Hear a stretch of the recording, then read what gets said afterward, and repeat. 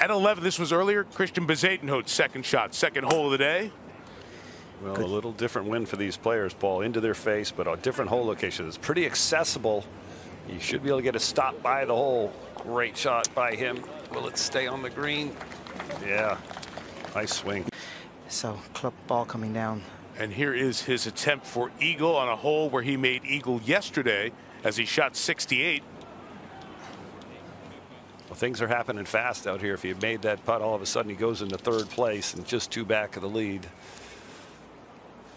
If you know, I like to feel like in these conditions, if you have a shot shape like Morikawa has a shot shape, he cuts every ball. That helps in both wins.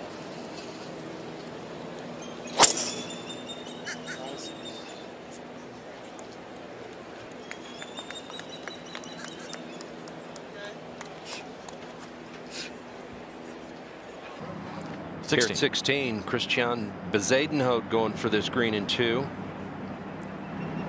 This was just a moment ago. Bezuidenhout at 5 under.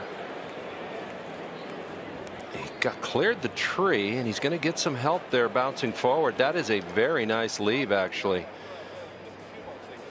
Back here at 16, Bezuidenhout, his 3rd shot to the par 5, and just that closely mown area going with putter. Good choice, I believe. He's a very good putter. Doesn't hit it long. He's one of the shorter hitters out here, actually. Trying to get to 6 under and 3 back.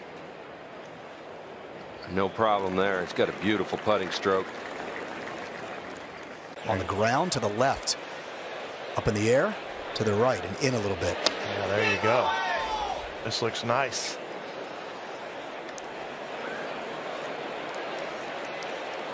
Okay. Yeah, you're unnerved by 17. I don't care who you are. Tonight they'll be thinking about it for tomorrow, and they were thinking about it last night for today. That'd be a nice shot on Sunday, Paul. Yeah. Wouldn't it, with that whole location? Yeah, maybe a 1. First 8 greens today in regulation. Pretty large hill to go up. How do you like that? That's beautiful. There's a few short par 4s. I mean, I think you're still trying to break par today, but there's going to be a lot of huge mistakes. There's going to be some train wrecks. Bezuidenhout making the turn. Tough shot. That rough is really thick. It came out, looks like okay. Oh, yeah, that's going to run out. Oh, how good is this going to turn out? Oh, man. He's got a good look at birdie along with this to get to 7 under.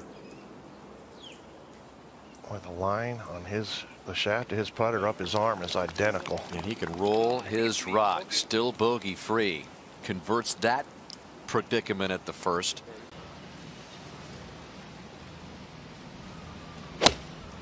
Boy, is it quiet over here on this part of the golf course or what? After being over there at 16, 17, that'll be in that closely mown. Plenty of green to work with here.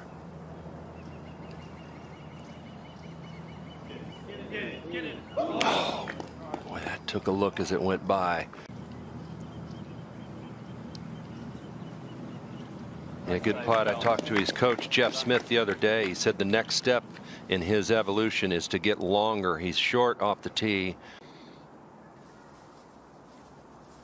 Yeah, Paul, that's what we were talking about earlier with Lucas Glover on that Wednesday. If you hit the fairway here, it's go zone. But if you hit it in the rough, look out. So now, Ball first here, hands forward, and I would say this has got to be out to the right. huge slope in the middle of the green. If you hit it, it could get real close to the hole. Yeah, you go. And a little bit more. That should funnel nicely. Yeah. I don't know if it's ever good to be in a divot. That didn't look too bad, Steve. That looked like it wasn't down there. There wasn't sand behind the ball. Yeah, look at that. You know, it wasn't bad behind the ball, which is the most important thing. Yeah, you got good clean contact. See that sand explode, and look at that. Now you don't want to hit it in there.